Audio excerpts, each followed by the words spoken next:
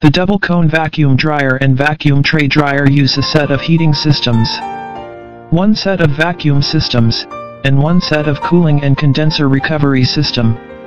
This design solution can reduce the cost, but the drying efficiency is the same. Heating systems, whether double cone vacuum dryer or the vacuum tray dryer. The heating way is all same. It can use hot water, steam, or an electric heat water system. If 2 sets or more set vacuum machines use 1 unit heating system, it will reduce the machine investment by 10% of the total. Cooling condenser recovery system. This system is mainly used to recover the solvent. If the materials have a big percent solvent, and after evaporation, adding this recovery system, the solvent can recover 95% and be used again, which can reduce the waste.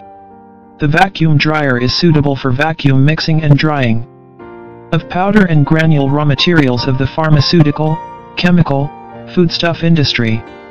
The vacuum shelf dryer can use for thermal-sensitive raw materials that cannot be dried at high temperatures, easy to oxidize and dangerous.